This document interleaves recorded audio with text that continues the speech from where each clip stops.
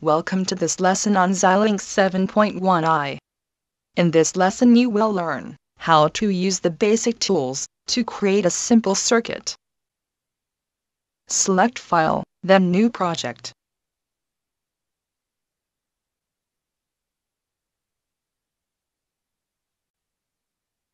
In the New Project Wizard dialog box, enter the project name. Under Top-Level Module Type, select Schematic. You can browse to the desired directory using the Browse button next to the project location field. Now click Next. In the New Project Wizard Device and Design Flow dialog box, use the pull-down arrow to select the value for each property name. If you do not know what values to enter, examine the area bounded in red. Click Next 3 times, then click Finish. Right-click anywhere in the Sources and Project window and select New Source. Select Schematic and give the file a name.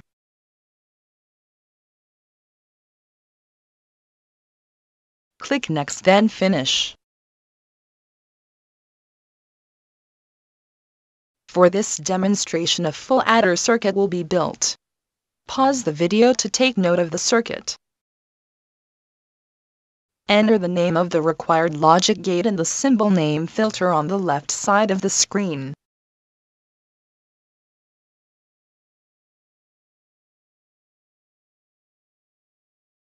Click on the required gate above symbol name filter, then click on the right side of the screen to place the logic gate.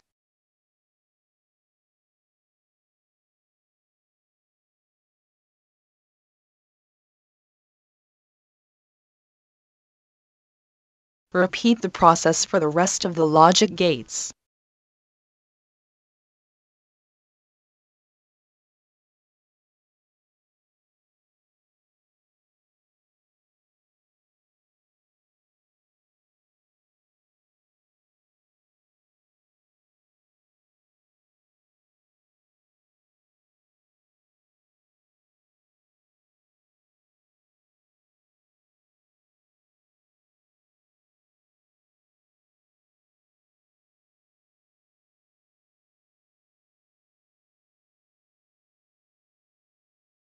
To change the mouse cursor to an arrow again, click on the arrow icon on the top left of the screen, or press Escape key.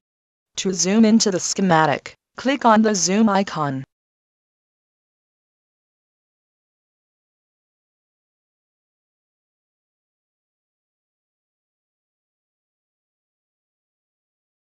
Press the Escape key. Click on each logic gate and drag it to the desired location.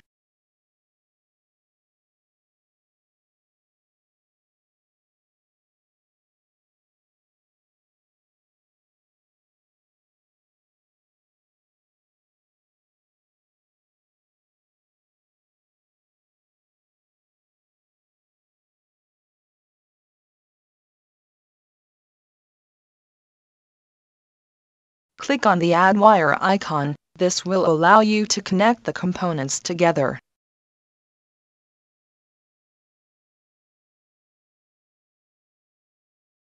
Click on the lead of one gate then on the lead of the next and a wire will be drawn that connects the two together.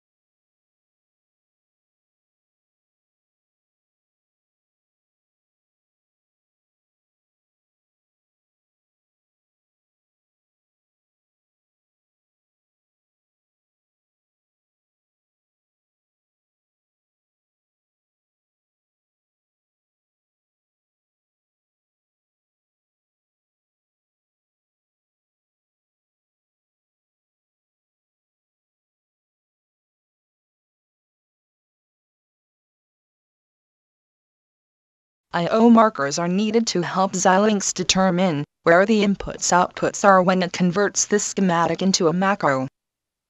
Click the I/O marker icon and place markers on each input and output by clicking on the terminal that you wish to place the marker.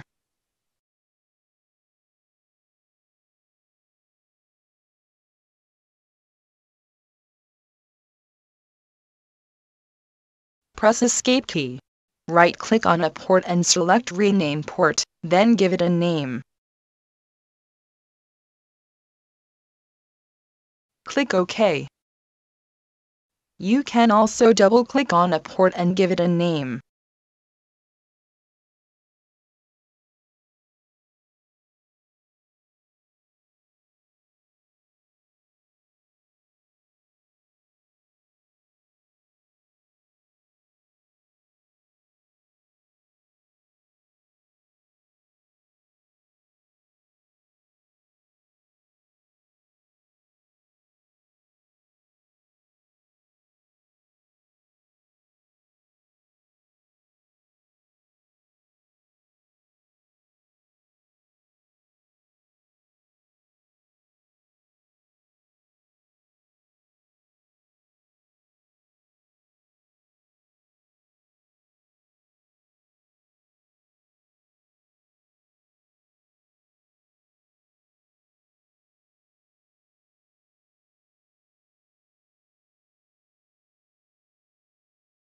Select the schematic on the left side of the screen, then double-click Synthesize in the Process View window.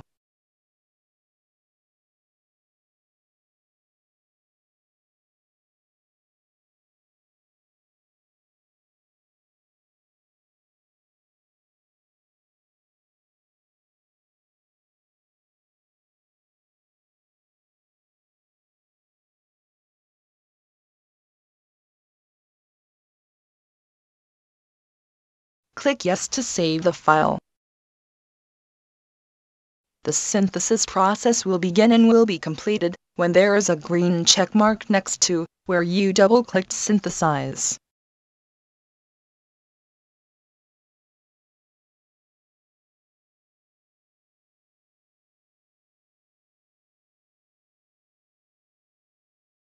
That concludes this lesson. Thanks for watching.